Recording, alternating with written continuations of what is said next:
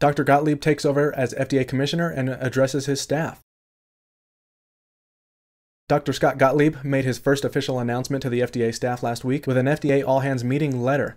In his letter, he talked about his goals for protecting consumers and promoting public health in all of the many different ways that a doctor would. He also discussed his previous work with the FDA, which I think is just his way of helping his team understand that he's experienced and that the FDA is in good hands. It was a very optimistic letter overall, but let's get to the point that you're probably most interested in.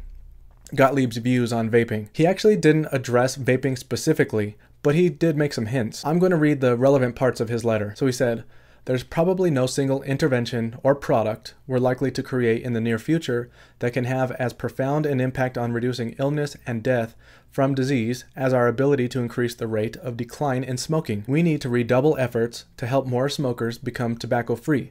And we need to have the science base to explore the potential to move current smokers, unable or unwilling to quit, to less harmful products, if they can't altogether. At all times, we must protect kids from the dangers of tobacco use." Now, many people in the vape community are highlighting that part about less harmful products. Before we jump to conclusions, though, we should consider that he could be talking about pharma products or NRT products like nicotine gum and the patch. He didn't specifically mention vaping, although the very careful wording of his statements lead me to believe that he is talking about vaping. And we know that Gottlieb has ties to the vaping industry. He was the director of Cure, K-U-R-E, a vape shop in Charlotte, North Carolina, for more than a year, and according to his financial disclosures, he had financial interest in that company as of March of this year, 2017. And while we're on that topic, I've heard a lot of talk about Gottlieb saying that he would recuse himself from the vaping industry for a year.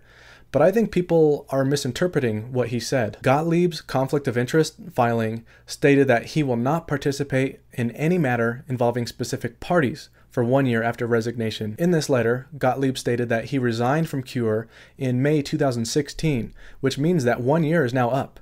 And even if it wasn't, I think there's some wording here that's open to interpretation. He says he won't participate in anything related to specific parties, but he doesn't say anything about industries as a whole. I think he worded this in a way that allows him to make decisions related to the vaping industry, but not specifically to benefit Cure. That's my interpretation of it anyway, but we'll just have to wait and see.